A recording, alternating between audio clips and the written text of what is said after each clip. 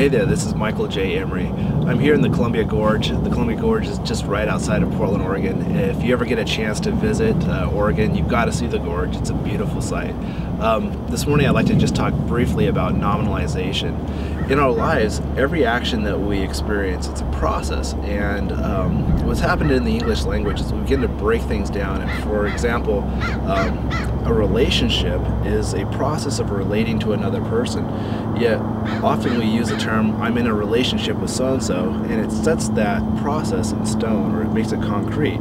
And in the back of our minds, or I think even unconsciously, we begin to think about relating to another person in a way that's fixed. It's already set. We don't need to change anything. We don't have to be completely present or adapting to the situation as it occurs, because we can count on this. And a nominalization, it tends to create a sense of stuckness for people.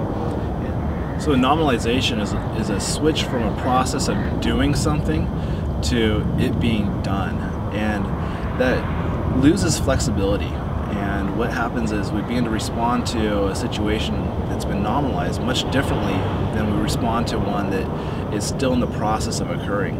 And most of our lives, what we can count on is change. The nominalization actually eliminates change. And change is one of the constants that we can actually depend upon, which is it's a counterintuitive concept or notion.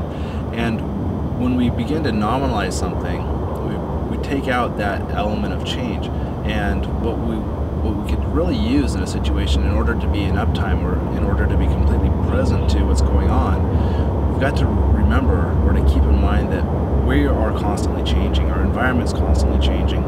And in order to be able to respond to it, we've got to have that flexibility. The way that nominalization is used in our practice is carrying a person through a set of verb tenses, going from I have done something, following that full spectrum out, to I will do it.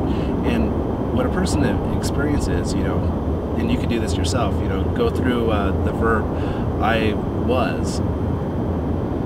was doing, or I was being, I am, I will be. And what we experience when we do this is it's almost like a distance, or a scope that occurs, and we feel far away from something that I was, and here in the present tense it's I am, but in the future tense it's I will be. And we've created like this scope, or this spectrum that exists in the verb process. And a nominalization just will take that verb and it'll stick it and make it something that's kind of into the past, as though it's done.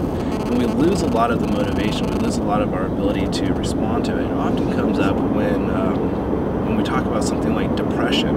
When somebody says, I'm depressed, well, what does that mean? Where are you depressing yourself?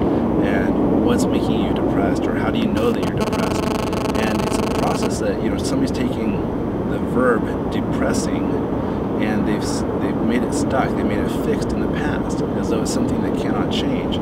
And very seldom do I hear somebody say that, I will be depressed when that happens, or I'm going to be depressed in the future. It's always something that happens in a past tense statement.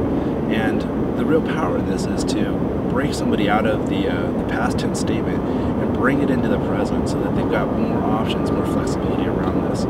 And this can be used in various challenges, various situations in which something has been nominalized, like depression, or relating to somebody in a relationship.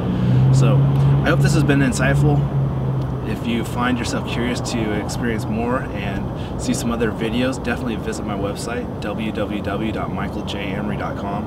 If you see the value in my coaching services, let's definitely be in touch. It'd be amazing.